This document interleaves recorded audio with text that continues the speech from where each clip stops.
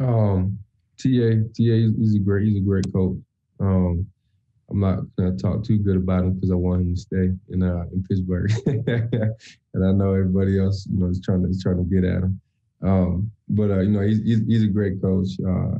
I love his attention to detail, the way that he just approaches the game, the way that he lets the players have a voice. A lot of coaches don't really let players have a voice, so I'm appreciative of that.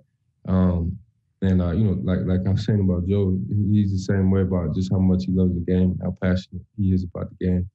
He's played it in the past, so he has just a natural love for the game, and it's definitely reflected in a way that he coaches. And he's a guy with a whole lot of experience as well, so there's not too much that he hasn't seen, in the circuit around the league. I can't even tell you the amount of stuff that Coach TA taught me this year. I've learned so much from him.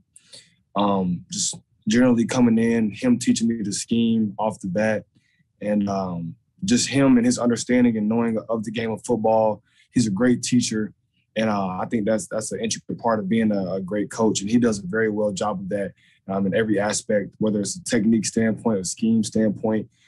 That's something that stands out to me a lot, and I learned from my first time in the building all the way through this entire season, every week, each and every day, in the meeting room, on the field. I was always learning from Coach TA.